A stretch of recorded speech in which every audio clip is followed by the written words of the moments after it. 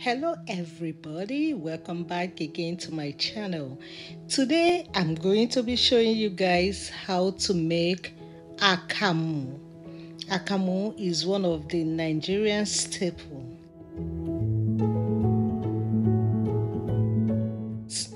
So this is the corn that I'm going to be using, and I'm going to soak it for a day. And this is after 24 hours.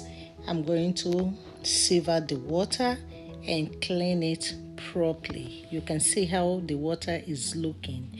Then I'm going to transfer it into my blender.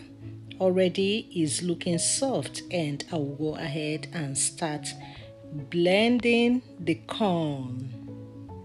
Make sure it is well blended.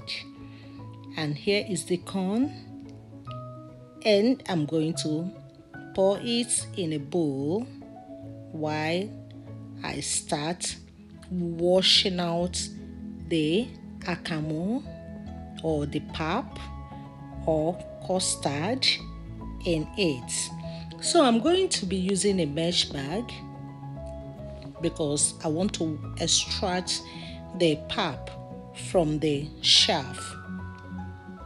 So you watch and see how I'm going to be doing it. I add in water. That water is what I'm going to use to rinse out. As I'm washing it, the pap is draining inside the bowl.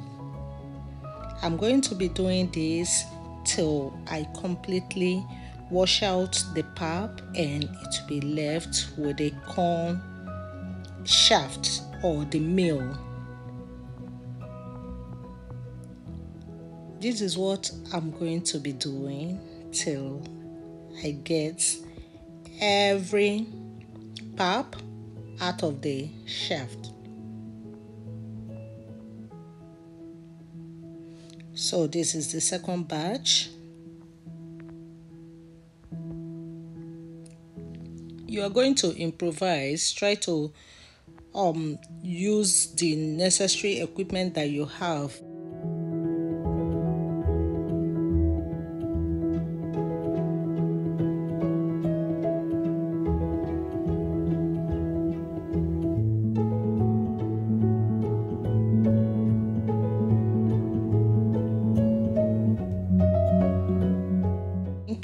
This is the third batch that I'm washing out.